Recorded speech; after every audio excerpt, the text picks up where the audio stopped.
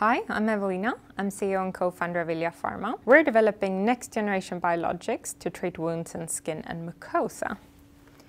We have a technology platform and we advance one topical drug candidates in two different wound segments and two candidates as oral formulations in different GI indications, including inflammatory bowel disease.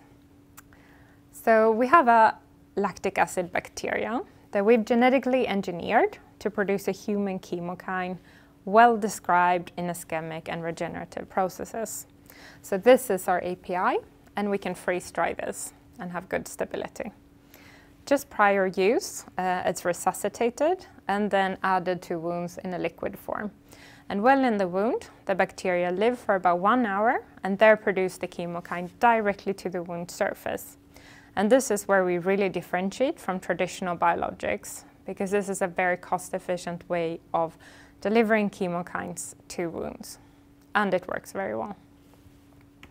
When we get a wound, a certain set of immune cells are recognizing this, being recruited, and drive the healing process.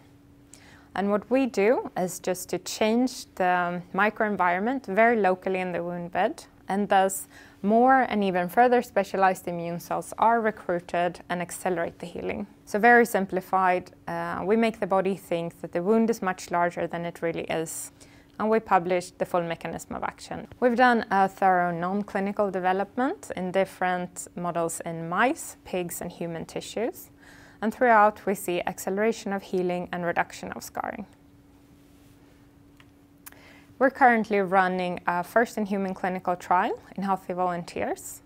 And we took a strategic decision quite early on in the development that we wanted to have a large trial with clear data. So this is a randomized, placebo-controlled and double-blinded trial. It's run at one phase 1 unit. And the primary endpoints are, of course, safety and local tolerability. But we have been able to include a large set of secondary and exploratory endpoints looking into further safety and mechanism of action, as well as different wound healing and scarring parameters. So we have finished a single dose part in 3 different cohorts with 4 subjects in each cohort, and this is fully reported. We are currently on the last cohort in a multi-dose part where the subjects receive treatment for 3 weeks' time. And this is to illustrate just a total number of subjects. And for each subject, we collect more than 600 different types of images to be able to do quantitative analysis of multiple parameters. So after the phase 1 trial, this naturally divides into 2 tracks, acute wounds and chronic wounds. Moving over to the GI tract, and what we do in Ilya Pharma is to work with treatment of active disease in experimental models of inflammatory bowel disease. So we developed a protocol where we allow the mice to become moderately sick before starting treatment. And then we show that we can revert disease progression with treatment of using ILP-100. And also at the end of the study, we show less fibrosis development measured as colon length, seen here. And here the mechanism of action is quite more complex, but also more interesting.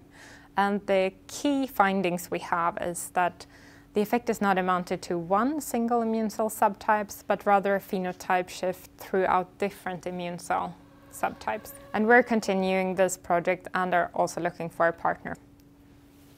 We have a management team with experience in cell and gene therapy. We have raised 17 million euros to date. We are the only SME that were fortunate enough to pass the bar to receive SME funding in Horizon 2020 twice. We've done 4 seed rounds to date, and next up is our Series A, where we invite specialized biopharma and industrial partners to participate and accelerate these programs together with us. So if you're interested and want to know more, feel free to reach out through any platforms, and we're happy to continue the discussions.